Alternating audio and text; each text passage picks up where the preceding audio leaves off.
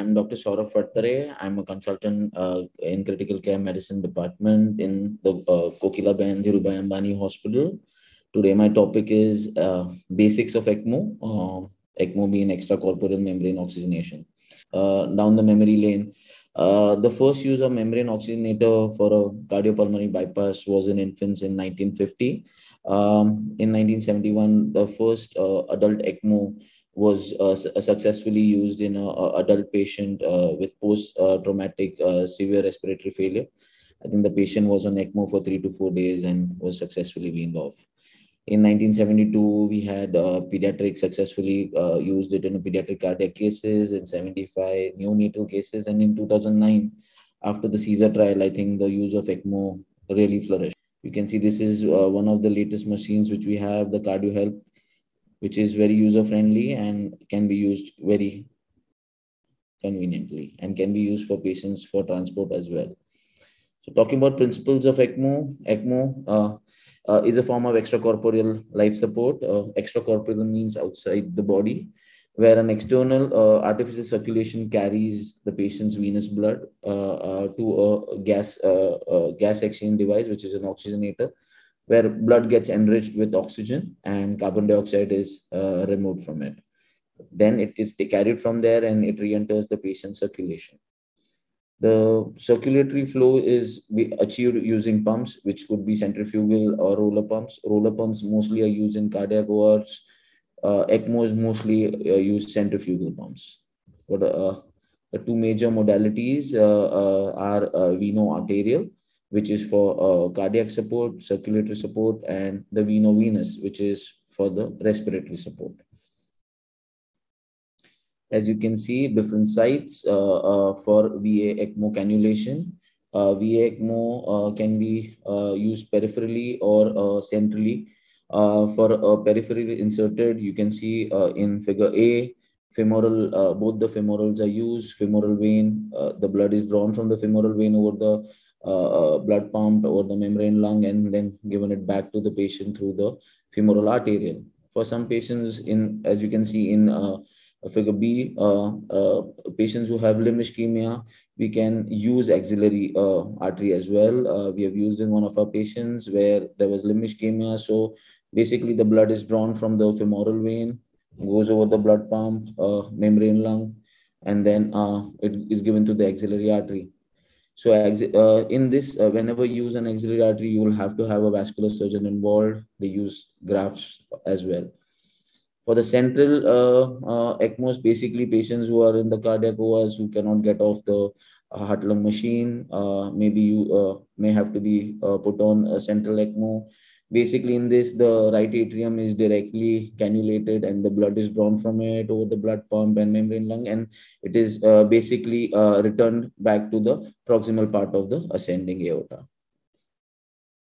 Veno-venous ECMOs are of various types. Various sites can be used. This is femoral veno-venous ECMOs. There is also something called femoral jugular venous ECMOs, which can be used.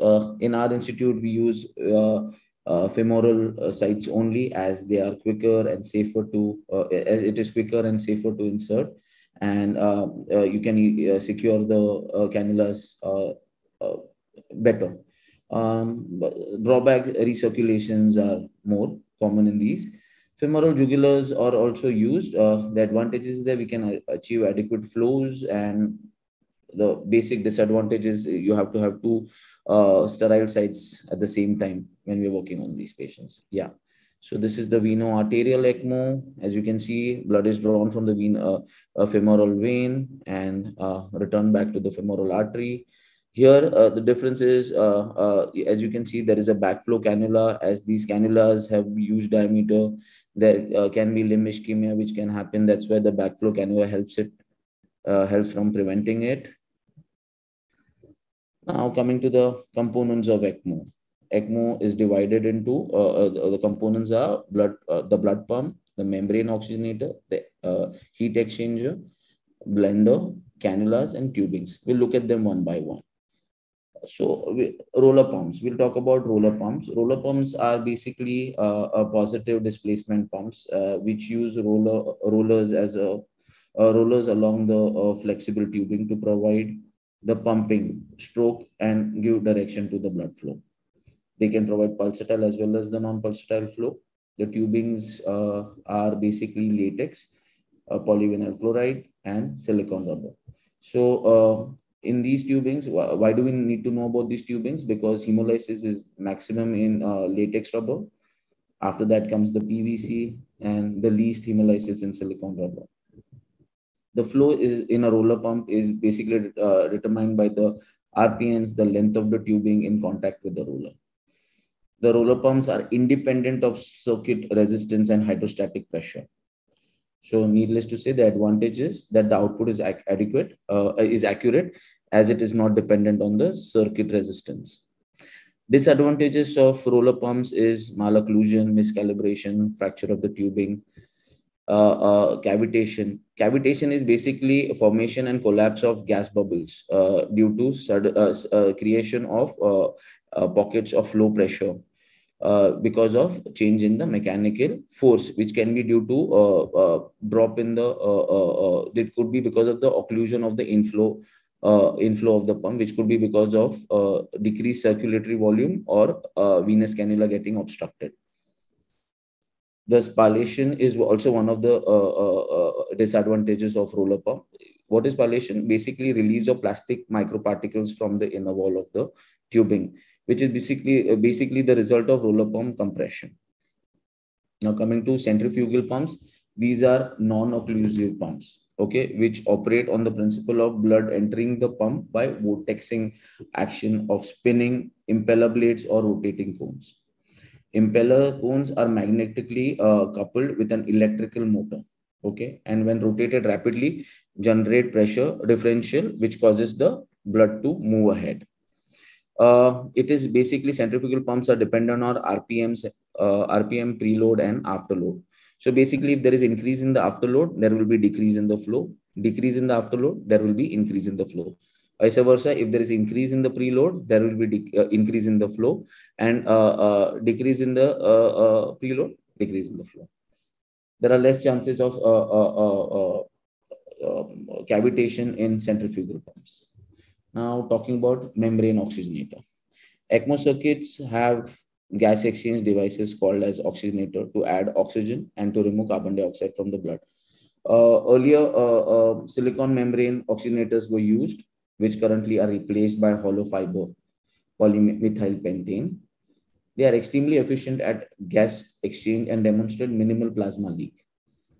There is low resistance to the blood flow. Oxygen exchange depends on type of membrane and diffusion characteristics, thickness of blood, surface area of the membrane, and the rate of blood flow. CO2 removal depends on difference in the carbon dioxide concentration between blood and gas, size of the membrane, fresh gas flow, blood flow rates. Lastly, heat exchanger is inbuilt within the oxygenator, used to regulate temperature of the extracorporeal blood. So we can warm the patient or cool the patient accordingly for patients with ECPR. You can see different types of membrane oxygenators of different ECMO machines. You can see in this. This is how a CardioHelp membrane oxygenator looks like. This is the heat exchanger in an ECMO circuit. This is the blender, which can give us FiO2s from room air 21% to 100%. Sweep gas flow can be achieved. Now, talking about cannulas. Cannulas, inflow cannulas and outflow cannulas, the bicaval or the dual cannulas. We'll talk about venous cannulas before. So the venous inflow cannulas are longer than the outflow cannulas, as they have to reach from common femoral vein to the right atrium. Larger diameter, the inflow cannulas have larger diameter than the outflow cannulas. They have multi-perforated sites, which reduces the pressure drop and chattering to avoid collapse of the wall of the right atrium or the IVC, which decreases the pressure drops and increase the drainage of flow while maintaining the preload and the RPM. During pulmonary support, inflow is at the IVC and the distal tip is at the subhepatic vein. while in the outflow via the jugular uh, uh, uh, is basically into the SVC and the distal tip is at the RA. For femorofemoral, inflow is from the left femoral vein at the level of subhepatic vein, while the distal tip of the outflow is at the RA, which can prevent recirculation. For femorofemoral, we have to be really watchful for recirculation because the chances of recirculation are very much high in femorofemoral as compared to femorojugular. This is how a femoral cannula looks like. You can see there are multiple perforated perforated lumens at the white end of it with the wire reinforced tubing. Arterial cannulas, well, they are smaller than the venous ones, both in terms of length and diameter. They have small perforation at the distal tip, not as extensive as the venous cannula. As we saw in the earlier picture, VA ECMO distal perfusion cannula has to be inserted to avoid limb ischemia. Tubings are regular and heparin coated for patients who have thrombocytopenia. We can use heparin coated tubings as well. This is how an arterial cannula looks like, wire reinforced with not so many perforations. Now coming to indications of ECMO, they can be further classified into the indications for VV and as VA. I've clubbed them together. The first part is for the VV, the first five, and the last five is for the VA. Pneumonias, ARDS, traumatic lung injury, near drowning, support after lung transplantation, myocardial infarction, ECPR in hospital cardiac arrest, refractory to other managements. In foreign countries, I think in Paris, they use ECPR outside hospital as well. For massive pulmonary embolism, for drug overdose, because of various cardiodepressant drugs, also can be put on ECMOs. Some patients after cardiac surgery who are not able to wean off the bypass machine can be put on ECMO as well. Contraindications, there are a lot of contraindications, basically unrecoverable heart, not a candidate for transplant or destination therapy for VAD, ventricular assist device support, disseminated malignancies, severe brain injury, prolonged CPR, severe AR, severe chronic organ dysfunction like emphysema, cirrhosis, and a patient has psychiatric illness. Relative contraindications will be peripheral vascular disease for VA ECMOs. Now, coming to the complications, obviously complications could be because of the cannulation itself. At the site of cannulation, there could be bleeding, hematoma formation, thromboembolism, cannulation related, heparin-induced thrombocytopenia. They have von Willebrand factor deficiency when they are on ECMO. There could be various complications which are VV ECMO specific or VA ECMO specific. Neurological, as we know, bleeding could be one of it. This is how a membrane oxygenator looks like with clots in it. Venous, as you know, can lead to recirculation. As you can see, the cannula in the first picture, femorofemoral, should be above the renal vein, not at the renal vein. So that would lead to recirculation. In the same way, the femoral jugular, the first, you can see it's too close. The cannulas are too close. So we should avoid them by spacing them out. Ideally, they should be cannulated using fluoroscopy or using echo machine. For peripheral VA ECMO, mixing zone is something we should know about because there's one of the I would not say it's a complication, but it's known to happen in these patients. As you know, there is a mixing zone or a mixing cloud which is present for patients who are on VA ECMO. Most probably it is located in between the ascending aorta and the renal arteries. As the native heart improves, but the lungs are not improving, the mixing zone can go up.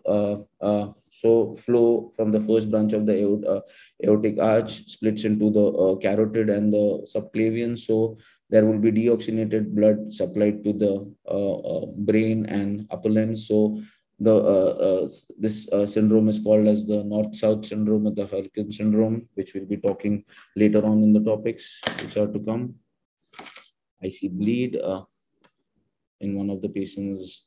As the patient is on anticoagulants, when we are using VA ECMOs, especially, we require anticoagulation.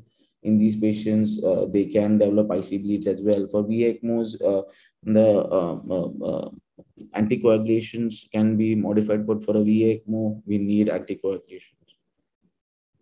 ECMOs, this is how an ECMO looks like. It's very, as compared to the previous ECMO, is quite portable. It doesn't occupy that much of space.